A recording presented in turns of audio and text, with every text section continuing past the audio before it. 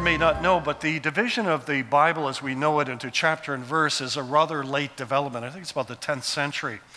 Previous to that, the scriptures were generally before they were in a codex or book, were on long scrolls.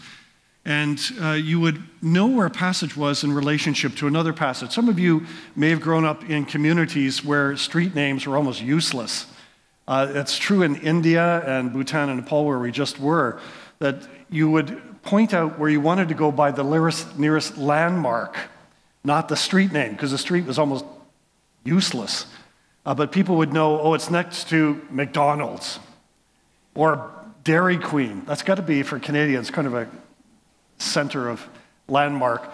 And that's how you'd identify things. Here in the Bible, what they would do is, it's next to the story of the Good Samaritan. And in the case of Scripture, we always read it in its context, never just the piece. You look at what comes before and after, and that's particularly true in Luke's Gospel. Context means a great deal. And in this section of Scripture, Jesus is preparing his followers for the hard facts of life. Did you ever have a conversation with your parents about the hard facts of life? And I'm not talking about sexuality. I'm talking about the challenges of living in relationship with people or being financially responsible for yourself or taking on that new job. And they want to encourage you, but they realize that you've got to go and do it yourself. Jesus is preparing his disciples for what it means to follow him and the great challenges that are going to confront them in what's to come. So he knows he's going to the cross. He knows he's going to be denied in Jerusalem, put to death, and after the third day, the resurrection. And his disciples are going to have to carry the gospel to the world with the power of the Holy Spirit under very difficult conditions. And so in this component of Luke's gospel, particularly chapter 12, 13, and 14, you'll see Jesus talking about the particular challenges of being a disciple and following him. So one of the particular challenges is money, love of money. All the idols that get in the way that can distract you from being a follower of Jesus. You begin to love money more than God. Pursuit of wealth more than the pursuit of the kingdom of God. And so I don't think that's changed much, actually. I think that's still a diversion for people away from the gospel. And then he talks about the particular challenge of the way they're going to be received if they follow him. Now, I'm just coming back from countries, and I won't name them. This is on the internet, and believe it or not, there are many places where Christians are actively persecuted and arrested. I was just in one country where Christian leaders were being arrested and put in jail for 10 days just for being Christians. You have countries with blasphemy laws and anti-conversion laws. That's the reality. Can you imagine coming to church on a Sunday? I wonder what attendance would be like next week if you knew that on Monday you were going to get arrested and thrown in jail for 10 days, and then they decide to let you out. Would you be back in church, not the Sunday after, but the Sunday after that? Interesting. That's the reality for Christians in one of the places I recently visited. So it was very interesting, and that's done for political as well as religious reasons in that particular place. But that's the reality for many believers around the world today. It costs to follow Jesus. And Jesus was saying to his disciples, read the signs of the time. You know the signs of the weather. You have storms coming. In this church's case, it usually comes from the east. We get it coming this way with the rains. Not so long ago, I was in a place called Phuket in Thailand. In 2004, on December 26th, there was an earthquake in the ocean. And it created a number of things along the coastline. The water retreated unusually. And people who were in Phuket, a number of the tourists and locals deliberately actually walked down to the waterfront, watched the water receding, and actually kept going onto the beach. They were fascinated. What's going on? This is not a normal withdrawal of the tide. And they were standing there as the tsunami wave hit, 15 feet, the first wave, witnesses, and you can see it online if you want to see what it looks like. And thousands were killed standing there because they couldn't read the signs of the times, what was going to happen. Interestingly enough, many of the animals ran by instinct away from the water. And there was a tribe on one particular island that had a mythology from the last time a tsunami hit. The elders had passed on a story that said, if the water ever retreats, don't go to the water, run to the high ground. And as a result, they were spared, but thousands of others died standing there as this massive wave came in and engulfed them. Phuket, 2004, December the 26th. Jesus saying to his disciples, read the signs of the times, because this gospel is going to divide people. When you carry the gospel to the world, you're going to run into not just issues with the Jewish community, they'll think you're apostate, but you're going to run into the Roman world where the gospel runs so countercultural to the Roman world at the time that you are going to be persecuted just because you follow me. So what was he referring to? If you look at the Roman world of Jesus' time, and they controlled this area politically, it was Pax Romana, but they enforced it, and they preserved an economic system where 1/3 to 1/2 of the people were slaves of other people. They were property. They had no rights of their own. Now, we tend to think that this was the high point of slavery. In fact, the high point of slavery is today. You realize there are more slaves around the world now with sex trafficking and other things that have been in other points in history. This is a very real issue where people are considered property and owned by other people to make profit for them. In Jesus' day, the gospel was such a threat to slavery. Can you imagine, read the book of Philemon, if you want to get an idea of what this would look like. Philemon has a runaway slave, and he goes to Paul, and Paul sends him back and says, receive him back as a brother in Christ, not someone you're going to brand. And that's the way they would do it. They would put a brand on your forehead to indicate you'd been a runaway slave. You receive him back as a brother in Christ. You see, when you treat people as created in the image of God, you cannot treat them as things to be disposed of, uncared for. And if we treat other people in our world as if they're created in the image of God and loved by God, it radicalizes the way we do everything from economics to politics.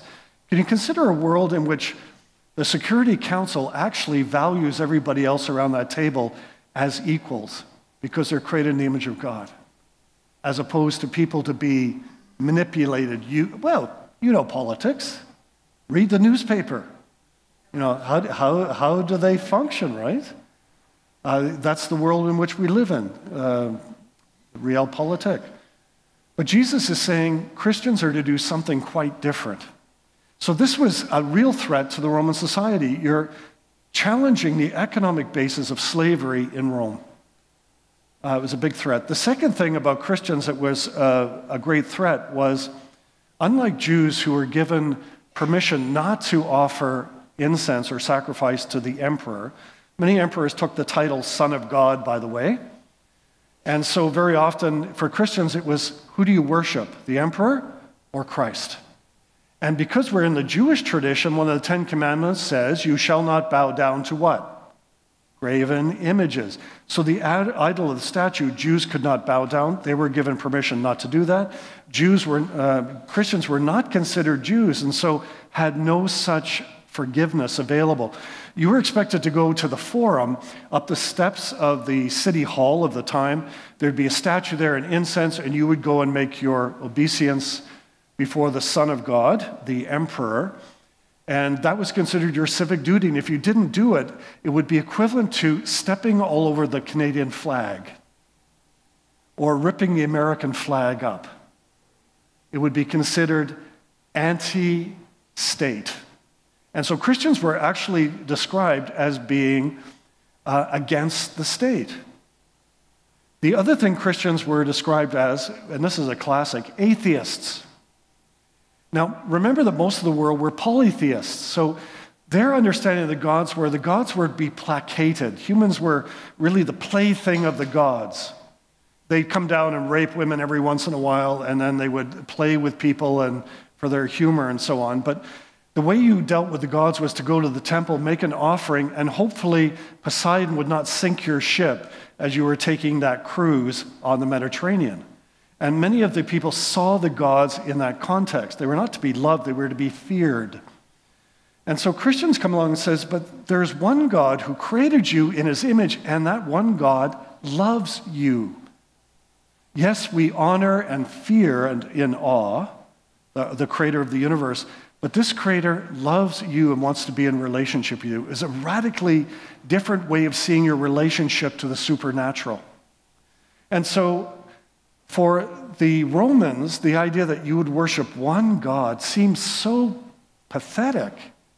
They wondered if Christians had the elevator going to the top floor.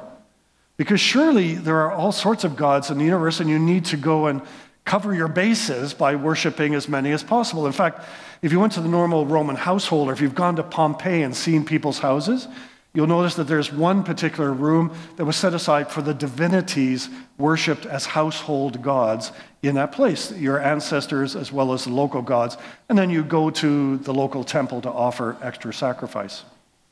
So the idea that there's one God who loves you, and it's not your works, but the fact that Jesus dies on the cross for you just seems so odd to the Romans, particularly as Romans used crucifixion as a means of fear. They would crucify criminals on the public road to say to other people, this is what happens to you if you defy the law and the power of Rome.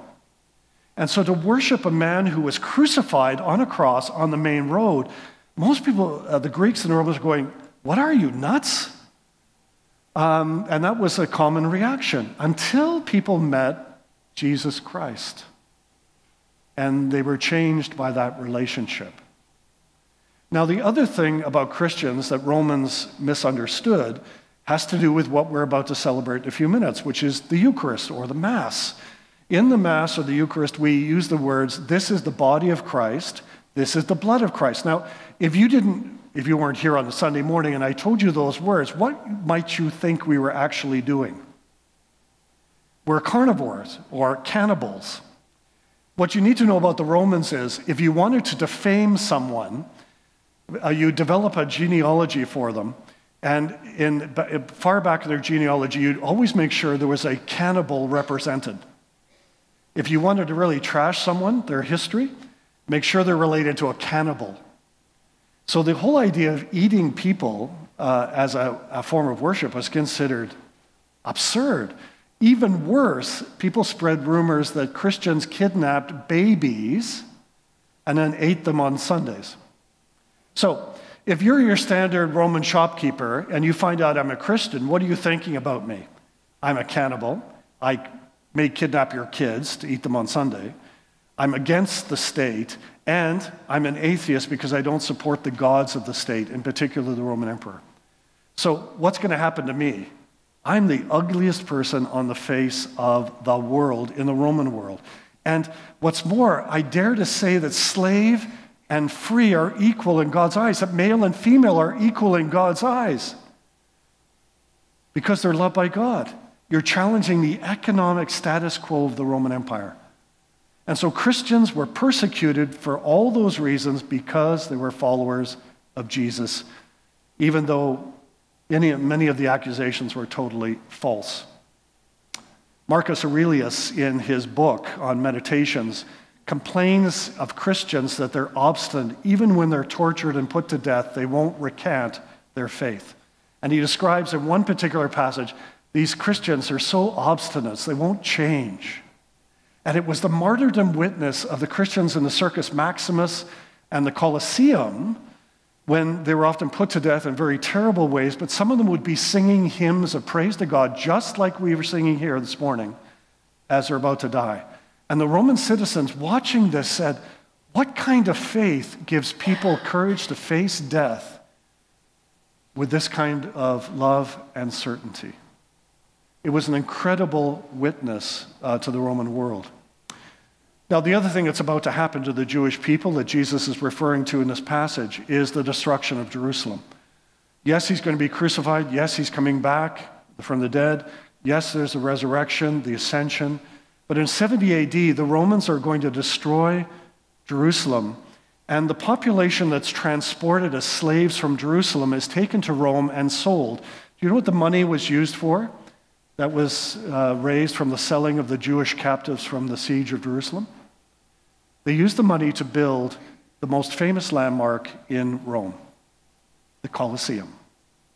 The Jewish people, their own lives, built that Colosseum that many tourists visit today. So the Colosseum represents so many things about the Roman Empire: power, slavery, economic abuse, torture, murder. I can go on and on and on. Never mind the games that took place inside it, but the actual construction of it is typified by what eventually takes place in it. Until so many people in the Roman Empire become Christians that the games are ended in the Colosseum in the years to come. So Jesus is saying to his disciples, if you want to follow me, you have to make a choice: the world or the gospel. Who will you follow? I want to finish just with this particular story because I'm just coming from Calicut, one of Mother Teresa's homes. It was her original home in Calcutta. And a number of the Indian mission team members are here this morning who worked in different locations with different groups of people. Calcutta probably has about 18 million people, one half of the population of Canada in one city. You can imagine what that might look like. Secondly, I have no idea the exact number, but I'm going to guess 1 million people live on the streets. They have no fixed address. They're actually on the street. You'll see it in the morning, everywhere. Many of the people who ended up at Calicut are brought there by the police because they find them dying on the streets. They take their name and then they bring them to Mother Teresa's institution or others like it. And we saw men being carried in who had been starving on the streets, lying on a piece of cardboard probably for weeks. Lice, the condition just terrible, being brought in so that they can die or find healing in a place with love and respect for their last days. The other interesting thing about this place was a number of the people who found their ways there had had strokes. And what was a surprise to me was that they'd actually been abandoned by their families because the family could no longer nor wish to support them because they couldn't work. And so they were put on the street. And so they found themselves there. So this whole place is filled with people who feel unloved, unwanted. And the ministry of Calicut is to say, there is a place where you are wanted and you are loved. It's not perfect, but you're wanted and you're loved here. And it's the small acts of love.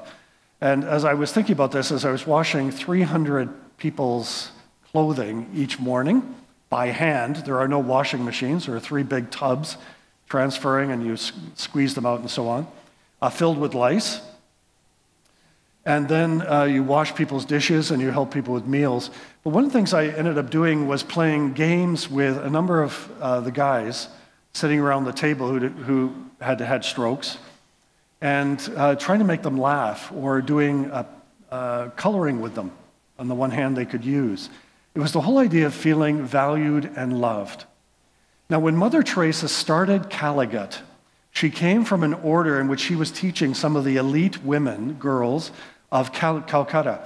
And the order saw that their future would be of great influence with young women who were going to take positions of influence in Calcutta in the years to come. When she went to the order and said, I'm feeling God is calling me to go and care for the poorest and the people who are dying, the initial reaction was, are you sure about that? These people have no future. It's literally a dead end. Why would you work with this group? There's so much poverty here. You're actually going to have more of an influence if you work with the young women who are going to have positions of influence in the society in the future. But she was persistent and had a tremendous sense that God was calling her to follow the gospel in a very different direction. And so eventually they relented and let her do the work, and then she founded the Order of Missionaries of Charity, and it spread all around the world, including one location here in Toronto. For me, the really interesting example was choosing to follow God and watching the blessing that comes from it, even though it looks like it's taking you in a very different direction. And Jesus is saying to his disciples and to us, to follow me will cost you. But seek first the kingdom of God and his righteousness. And all the rest of the things you're really looking for, peace, hope, love, joy, will be added unto you as you are faithful to the gospel. Amen.